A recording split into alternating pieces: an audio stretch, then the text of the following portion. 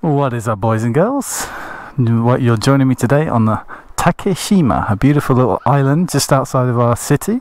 I'm here today with Clint, and yeah, today's topic, once we get back on the road and away from this island, is there's a YouTuber in Tokyo called Tokyo Sam, and recently, a couple of months ago, he made a video with a friend of his who got locked up, who got put in jail in Japan, and basically he interviewed him.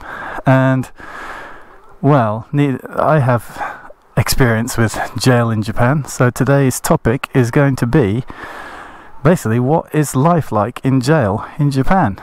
So stay tuned and I'll get onto the road.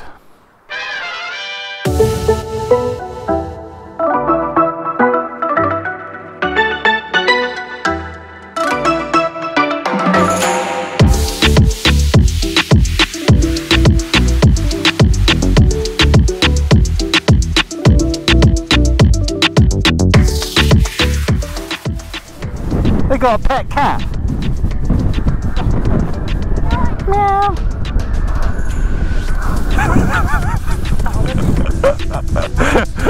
Oh, the fucking eagle will get it. Whoa!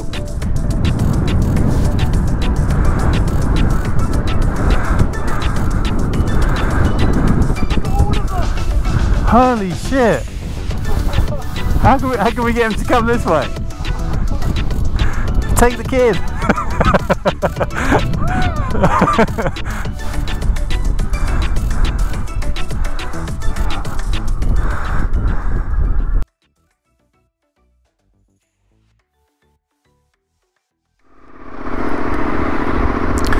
Alright then, so as I was saying, today's video is going to be about what is it like to be in jail in Japan. Now, there's one little clause in this video. I'm not going to say what I was in jail for, and I don't really want people asking, so if you comment, I will ignore you. Anyhow, so I've lived in this country for 12 years. In that time, I've been locked up twice. First time was for just under a month, and the second time was for 20 days exactly. I'll tell you why later. But so basically, I'm just going to tell you what it's like and what the procedures you have to go through are. So the first thing is you get arrested, right? So in my case, it was night time, 10:30 at night. Arrested in my house. I was drunk as a skunk and kicked off big time. Started punching the cops, telling them, "Get the fuck out of my house! Don't touch me, you bastards!" All that kind of stuff. Typical retarded behaviour. So obviously, I'm not bragging, I'm not proud about going to jail, quite the opposite. I'm kind of ashamed and embarrassed about it, but that's a different story. Basically, I'm just going to tell you what life is like in that case. So I was handcuffed with hands and feet, and about 5 of these cops picked me up and carried me like a suitcase out my apartment. Bashed my head in the elevator, and like, it was pretty rough, to be honest, but I sort of deserved it because, you know, I was giving them trouble.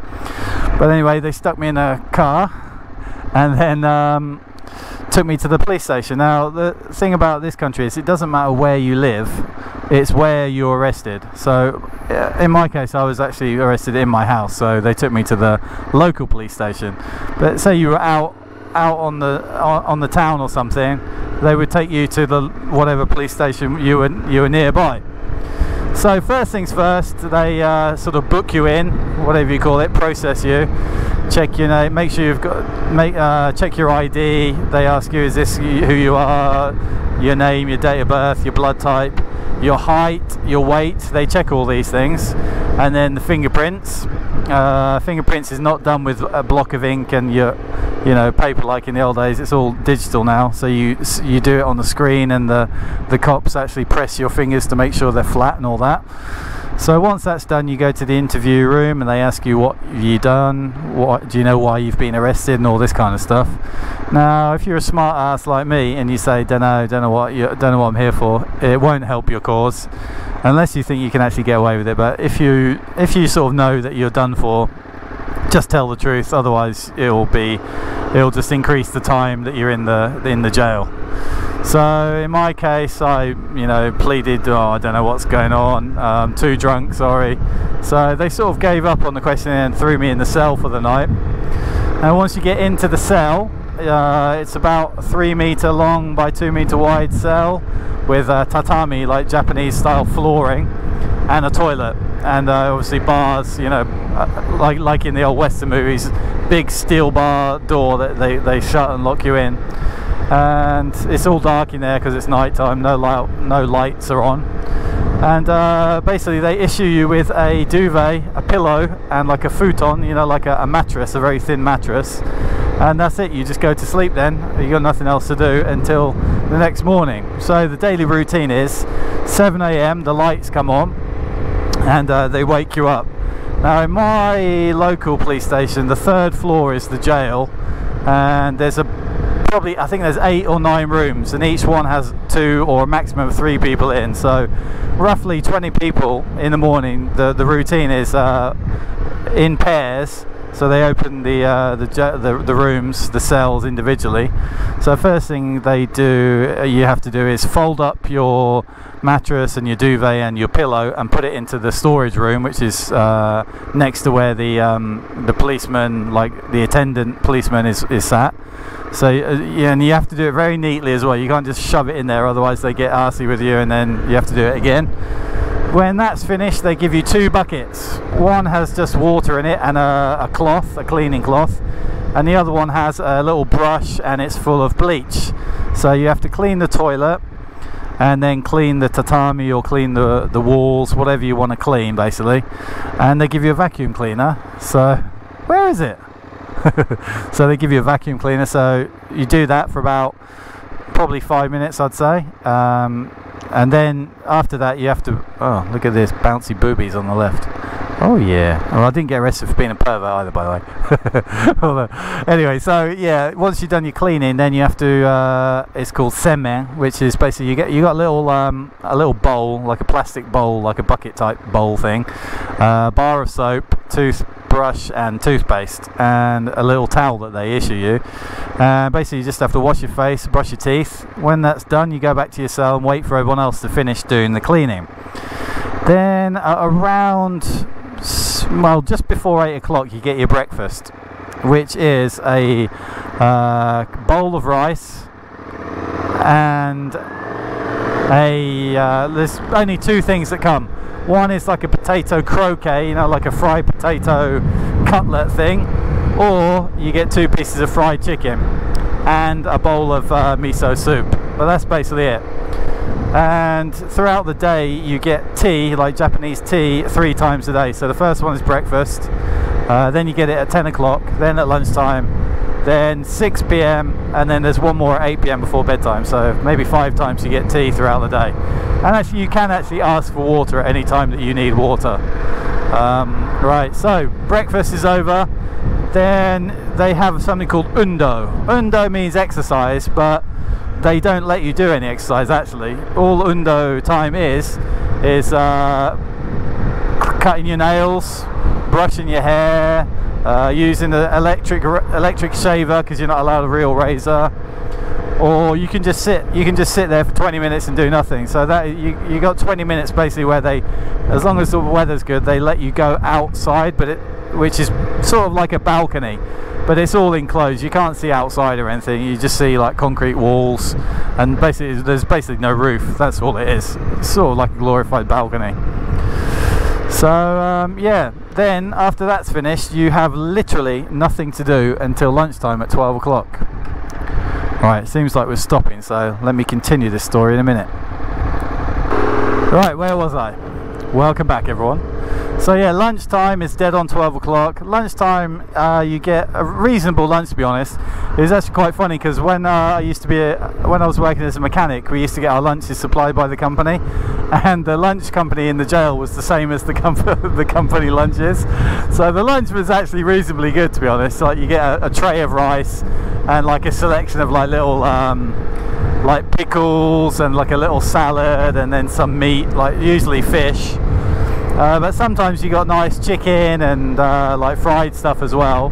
So the food itself was pretty decent. The same at night time. 6 o'clock you get your dinner. So yeah, but basically between breakfast time and dinner time there's absolutely nothing to do. You're just in the cell the whole time, and they get pissy with you if you stand up or you do exercise and stuff.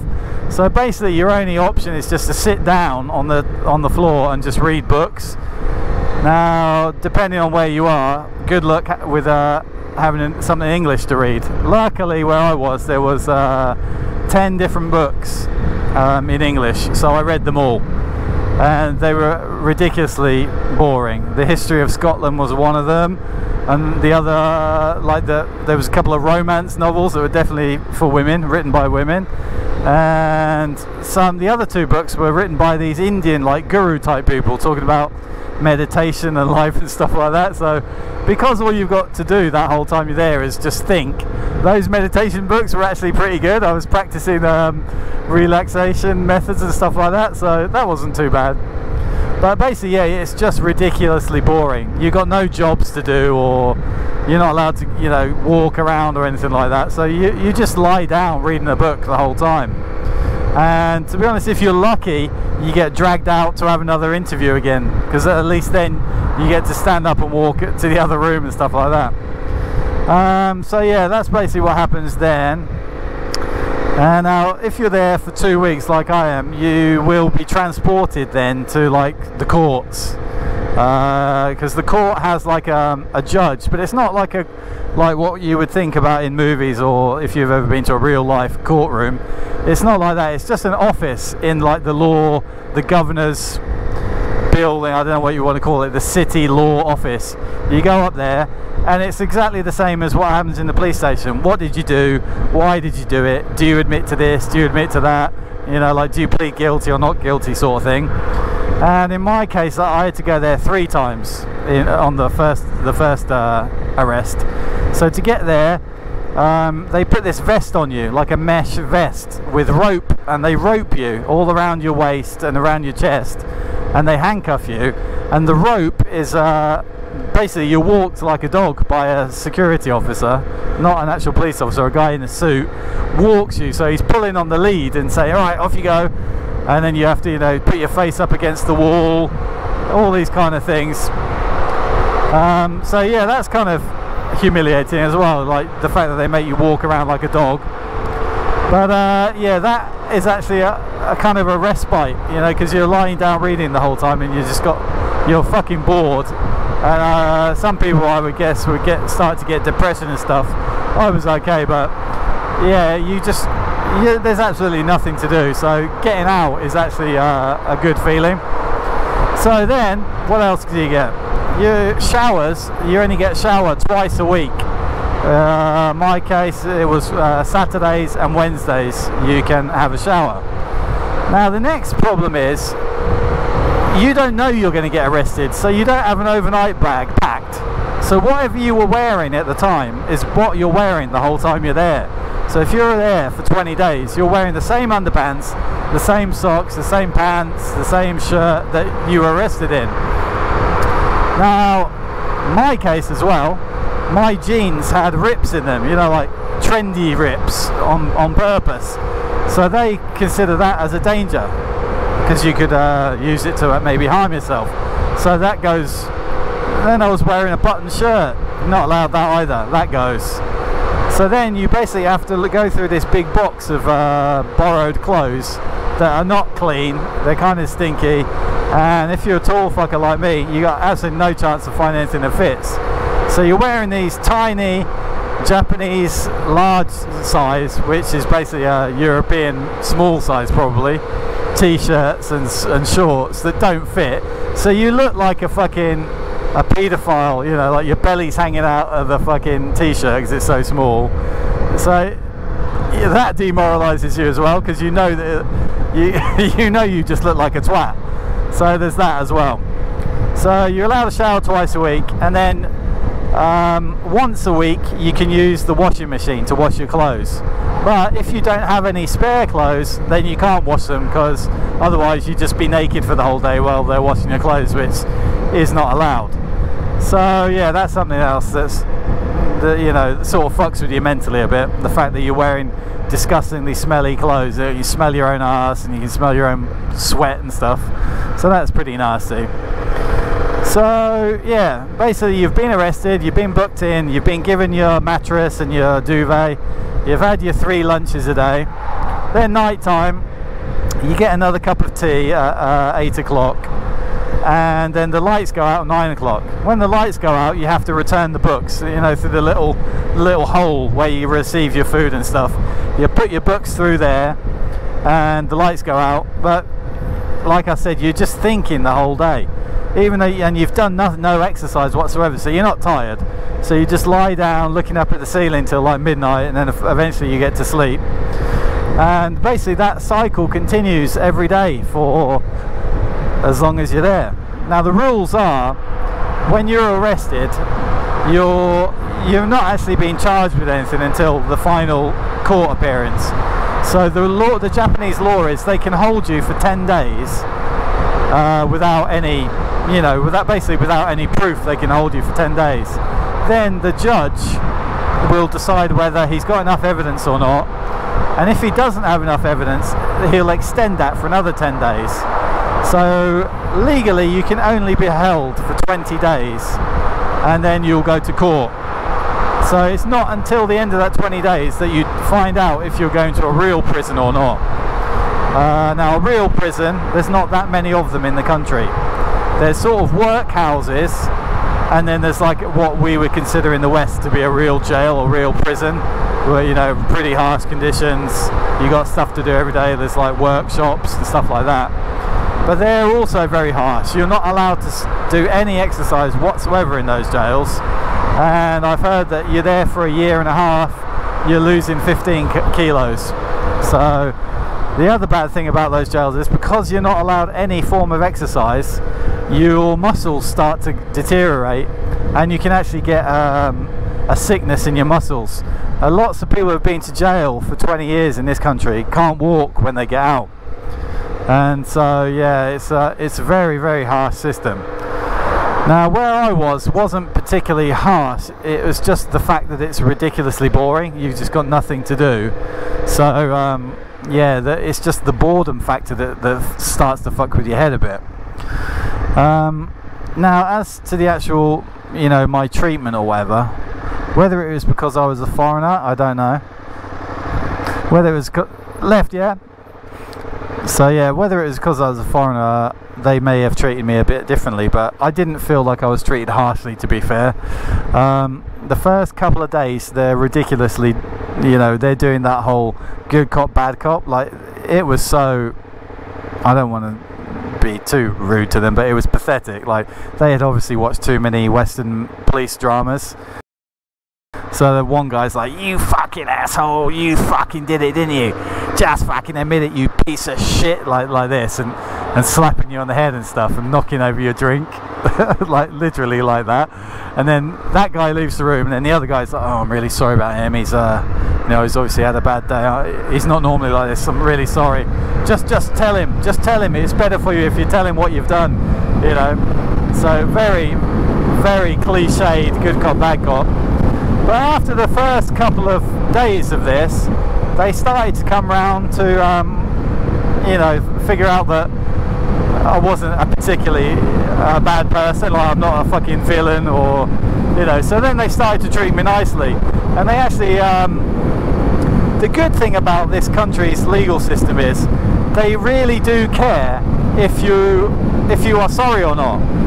Like, if you show that you're apologetic and you really do want to say, you know, "I'm sorry about what I did," they will be lenient to you.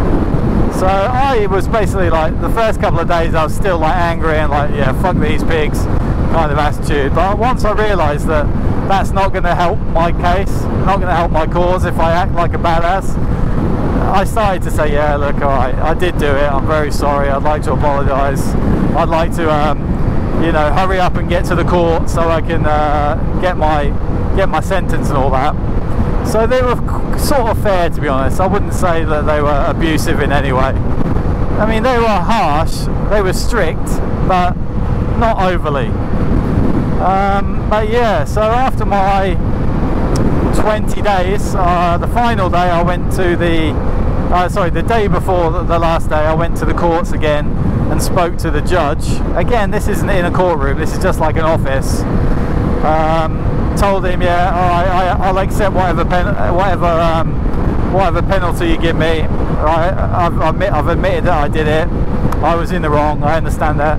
So he said, right, fine, I've taken everything into account. You'll get my reply tomorrow.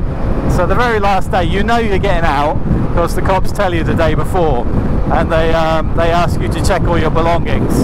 So they give you your phone back. Well, they don't give it you back, but they let you see all your stuff. So you see your wallet, you see your phone, you see your lighter and your smokes, and you see your clothes and whatnot.